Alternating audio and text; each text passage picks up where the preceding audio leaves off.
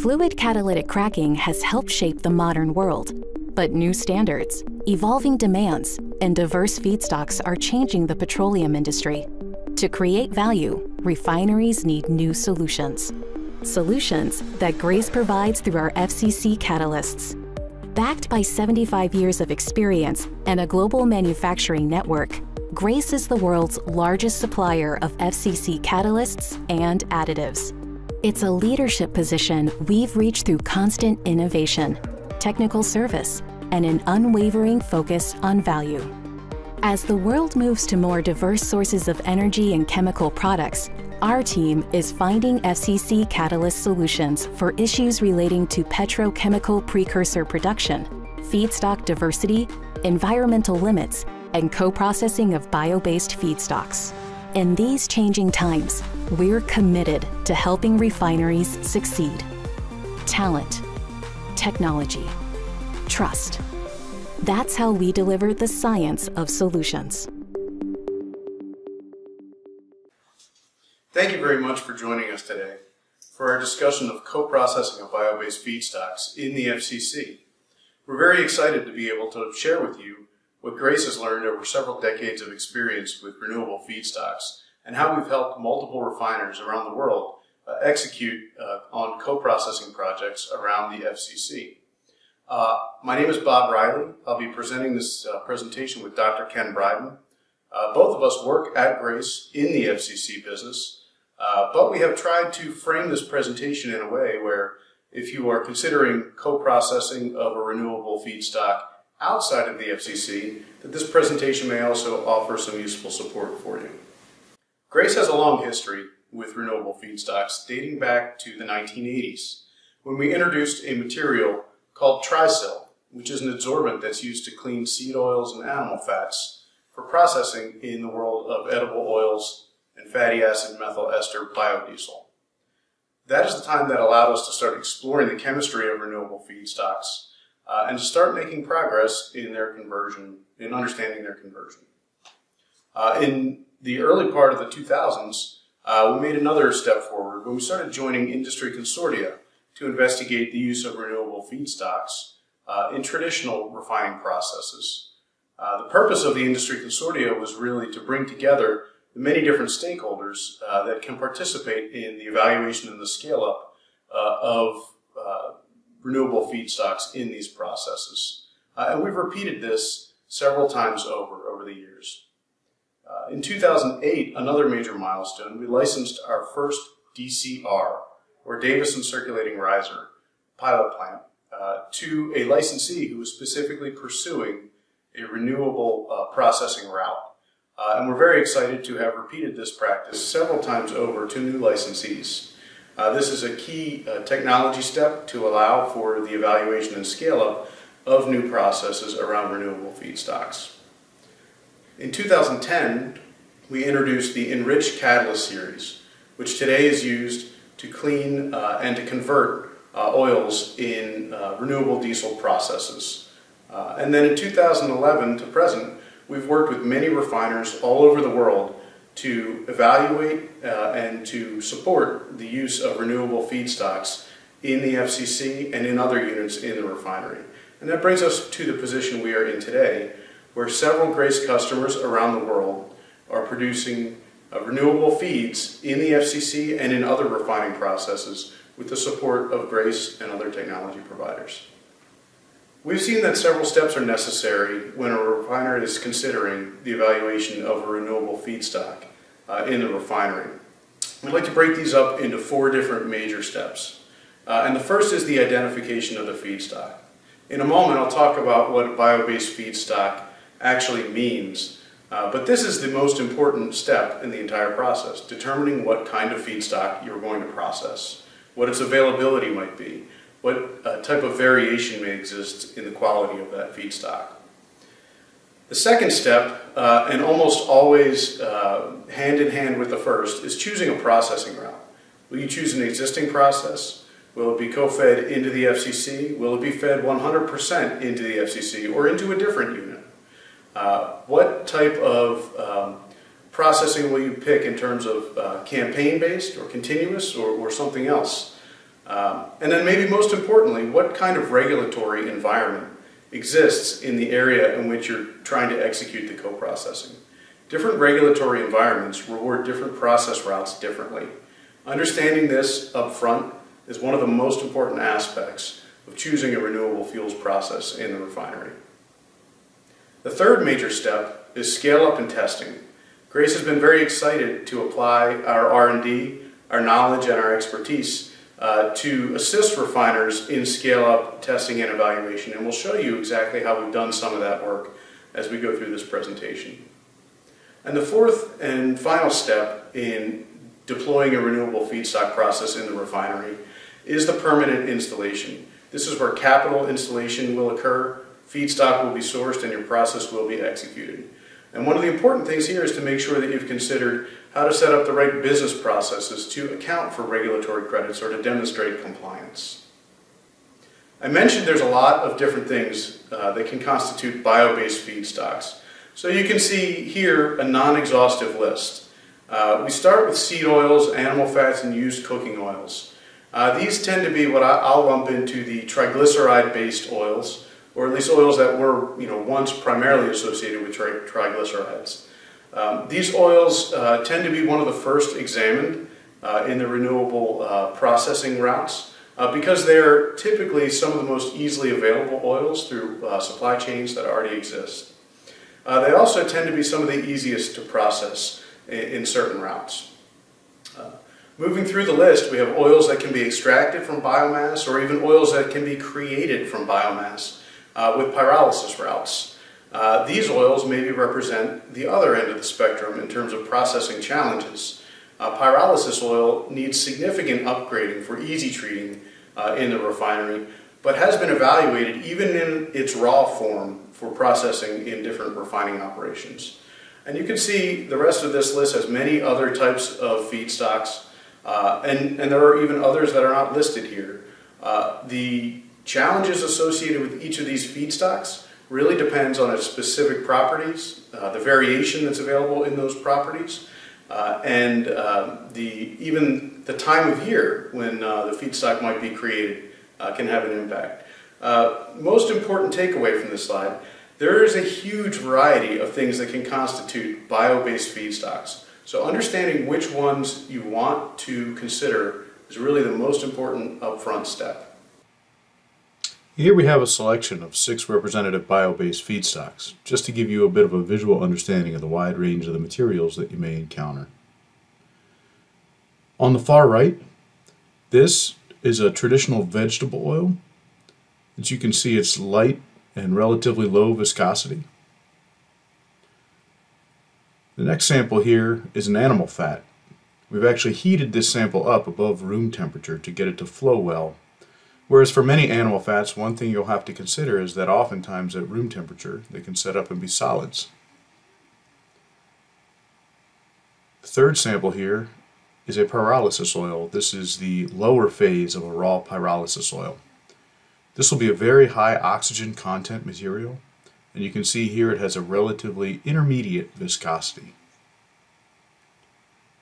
Next to it, we have, from making the same pyrolysis oil, the aqueous phase of that pyrolysis oil. This has a high water content, but it is still of interest for FCC co-processing because there's still quite a bit of biogenic carbon present in that aqueous phase. Now, these are unupgraded pyrolysis oils, and one feedstock you may encounter is a hydrotreated pyrolysis oil, like this one here. You can see that hydrotreating has lowered the viscosity, and we know that it increases the hydrogen content and reduces the oxygen content, which will make this easier to process. And then finally, on the left-hand side here, we have a tall oil from the wood products industry. You can see this has the highest viscosity of these samples at room temperature. And you can see this even better as we pour this material into this beaker.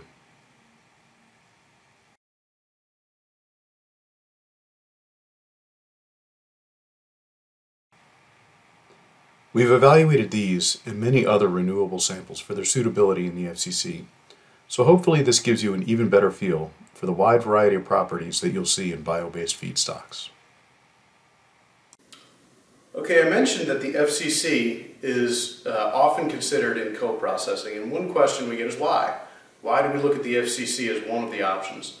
And the answer is that there are some fundamental aspects of FCC which make it an easy place to consider co-processing.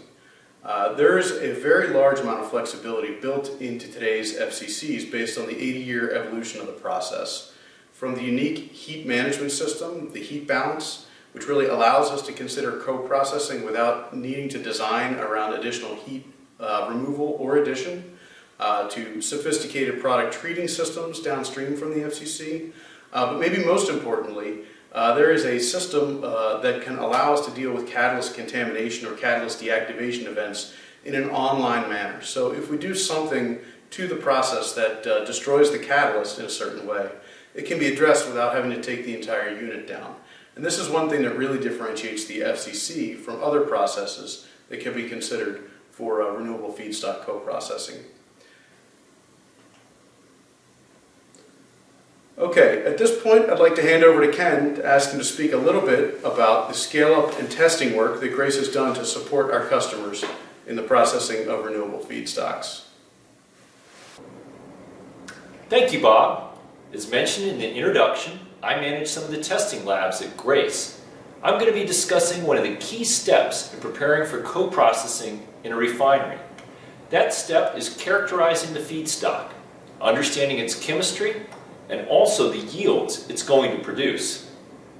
Now, you might ask yourself, why should I do any testing at all? Why not just purchase a railcar material and put it directly into a unit in my refinery? And the reason we want to test is we want to reduce risk. Leo Baekeland, who is a pioneer in the plastics industry, became a multi-millionaire more than 100 years ago, was incredibly successful, was asked, how did you achieve your success? And he said one of the reasons is he did a lot of pilot testing. He said he wanted to make his blunders on the small scale and make his profits on the large scale. So what I tell people is the lab where I work is where all the mistakes are supposed to happen. Things are supposed to go wrong, things aren't going to work like planned, but that way you figure out what problems you have to solve to then make sure things go right at the commercial scale. In evaluating a new bio-based feedstock, there are a number of tests you want to do. One of the first set of tests you want to start with is characterizing the stability of the feedstock and also how it interacts with the petroleum feedstock already present in your FCC. For stability, you want to look at how thermally stable is the material, and also does it age or change versus time. These are both important considerations in planning for the storage and the handling of the renewable material. Now, in addition to looking at stability, you also want to look at the interaction with petroleum-based material. You want to look and say, is this bio-based material miscible with the existing feed to the FCC? And also, what happens when I blend the two? Do any deposits or precipitates form? As an example of what can happen, in the pictures on this slide, I have a relatively light vacuum gas oil blended with a pine-based pyrolysis oil. And as you can see on the picture of the right, we formed some deposits and precipitates and sludge by mixing the two, even for a short period of time. So what this does is it gives you information saying, well, maybe I need to consider a separate feed nozzle to the FCC, separate tankage for this material, and then also procedures to make sure I don't blend the two materials in my refinery. Now, after doing simple tests on the feedstock, we then want to do a detailed chemical characterization. We want to look at the heteroatoms present and also the metals present. On this slide, I have a table presenting the typical median values for FCC feedstock, along with ranges commonly seen in refining. And for comparison, I have 6 different renewable feedstocks. And what you can see in this table is several key differences between renewable materials and petroleum-based materials. One of the obvious and most important ones is that most petroleum-based materials contain only trace levels of oxygen, whereas renewable feedstocks can have anywhere from 10 weight% up to 50 weight% oxygen. And this can result in issues as you make your downstream materials, whether or not you have oxygenates present, whether or not you form phenols in your wastewater. Now, another key difference between renewable feedstocks and conventional petroleum-based feedstocks is the metals levels. As you can note in this table, renewable feedstocks tend to have much higher alkali and alkaline metals levels, which can result in catalyst deactivation, and they can also have higher phosphorus levels. Now, one important thing to consider here and note is that even within the same type of feedstock, say soybean oil on the left-hand side of the table, there's a wide range of metals levels present. And you might ask yourself, well, why is that? Isn't it all just soybean oil?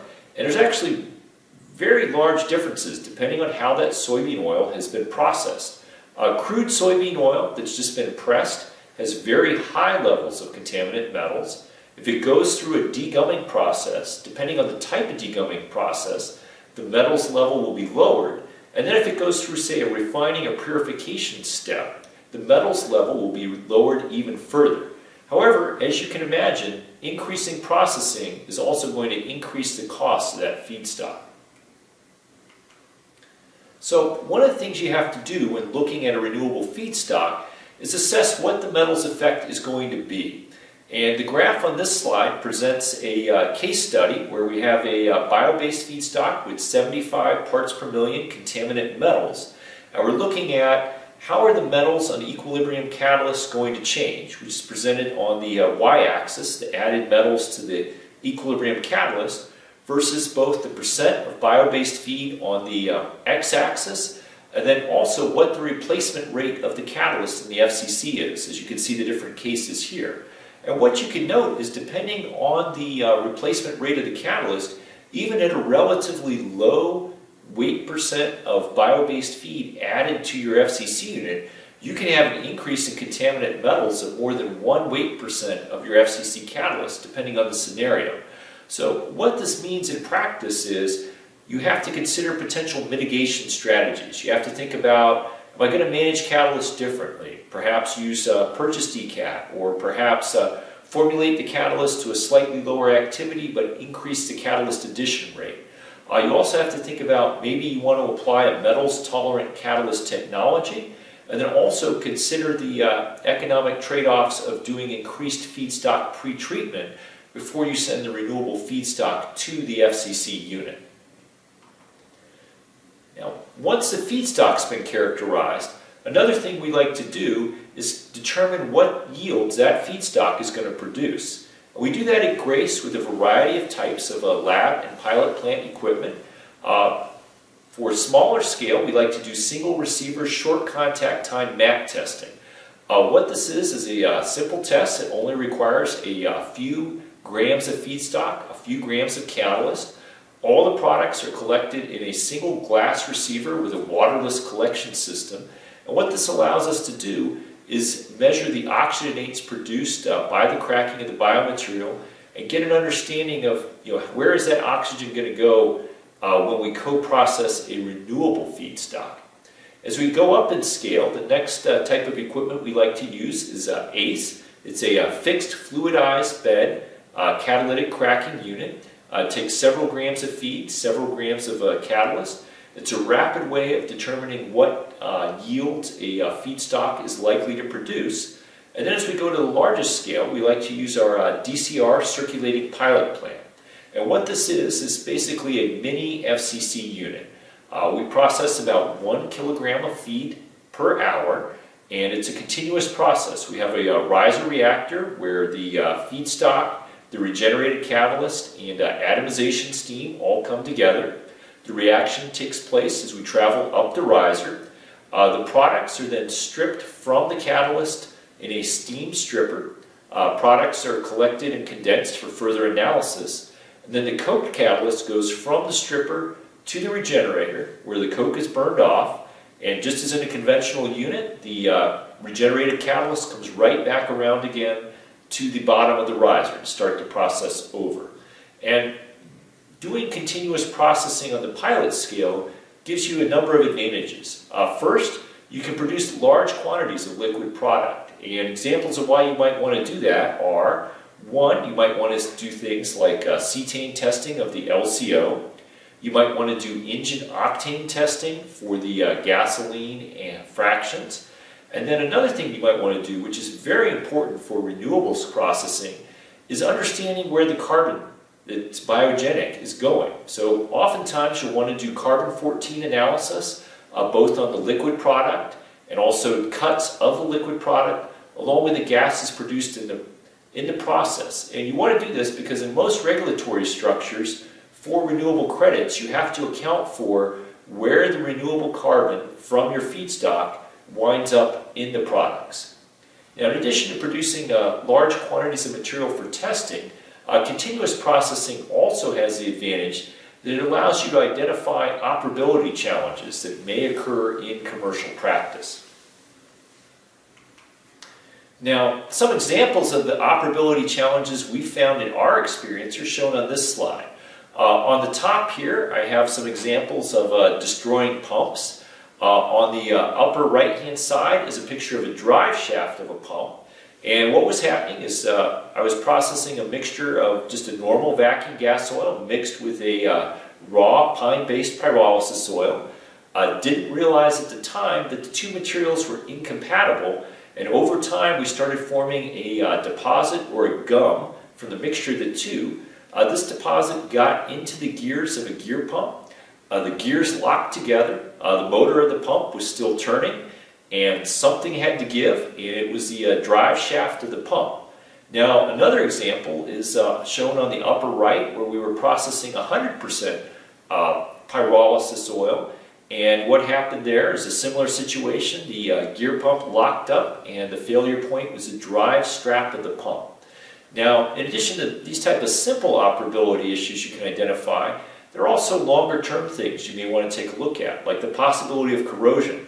And Grace has done work in partnership with Oak Ridge National Lab and Pacific Northwest National Lab, looking at how different stainless steels might be corroded in an atmosphere in an FCC unit that involves co-processing a pyrolysis oil. And one of the publications from that work is shown at the bottom of this slide. Now, Grace's long-term experience with renewable feedstocks has allowed us to support co-processing initiatives both in the lab and in the field. And some examples of this support are we've participated in industry consortiums with both the United States Department of Energy and also with the European Commission. We have licensed our technology to those working on biomass processing. And then also we focused our R&D and technical resources to enable co-processing. We've done feasibility reviews for refiners. We've done characterization of new feedstocks. We've done lab testing to understand potential yields and also potential operability issues. And then our field technical support staff have worked to support deployment of renewable feedstocks and also identifying and addressing potential challenges that could occur downstream from the FCC when you're processing renewable feedstocks. Grace has supported numerous refiners in co-processing renewable materials, and this slide is a high-level summary of our experiences and observations. For animal fats and vegetable oils, they're typically easy to process without major problems, and there's several refiners running these materials regularly. For pyrolysis oils, they can be a very challenging feed to process. And for the many other renewable streams that are out there, it's a mixed bag. The answer is it depends. And that's just because of each of these materials has a different, unique chemistry, which will affect how easy it is to process. Now, while every biofeed is unique, there are a few common things that you should watch out for. The first of those is metals levels. Typically, biomaterials will have higher sodium, calcium, potassium, and magnesium than petroleum-based feedstocks. This will result in accelerated catalyst deactivation. The phosphorus in renewable feedstocks typically isn't a problem in the FCC unit at low levels, but it can cause fouling downstream and also poison hydroprocessing catalyst. The oxygen in renewable feedstocks can cause a number of issues. It can increase oxygenates in your liquid products. It can create increased oxygenates in your LPG stream, and it can also result in increased phenols in your wastewater. Now, for some of the more difficult to process feeds, you can also see things like nozzle fouling, increased coke production, and even an increased possibility of corrosion. While renewables co-processing has its challenges, it can be successfully done. Grace is currently supplying and supporting multiple refiners in both Europe and North America who are routinely co-processing renewable feedstocks. As one example, the graph in the lower right of this slide shows the percent of bio-based feedstock over the last 2 years going to the FCC for one of our customers. And as you can see, over the last 2 years, they've been able to increase the renewables they're processing, and they're currently routinely processing more than 10% renewables to the FCC. Grace has supported and enabled renewables co-processing through both our catalyst technology and through our technical services. Now, in addition to the customers we're supporting who are currently commercially co-processing renewables, we're also working with a large number of refiners who are in the evaluation stage of new bio-based feedstocks, helping them through both feasibility studies and through lab testing. Now, in conclusion, Bob and I would like to say that the flexibility of the FCC makes it a logical location for co-processing renewable feedstocks. You want to do lab and pilot testing to reduce risk.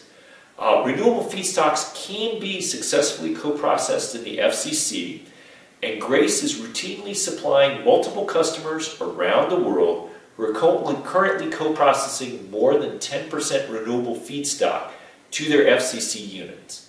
I want to thank you for your attention, and Bob and I look forward to talking with you during the question and answer part of this seminar. The invention of fluid catalytic cracking revolutionized the way we make fuel and petrochemicals. But as modern needs and feedstocks evolve, refineries have to keep up. And that's a challenge. A challenge that Grace's research, technical service, and global customer technology teams are helping to solve.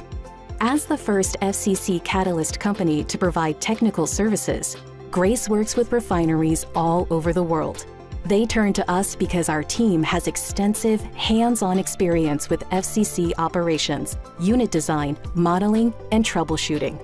And because our analytical capabilities are second to none. We have state-of-the-art laboratories located on 3 continents, supporting our team with industry-leading analytical methods and test units, including our Davison circulating riser units, the world's leading circulating FCC pilot plant. Talent, technology, trust. That's how we deliver the science of solutions.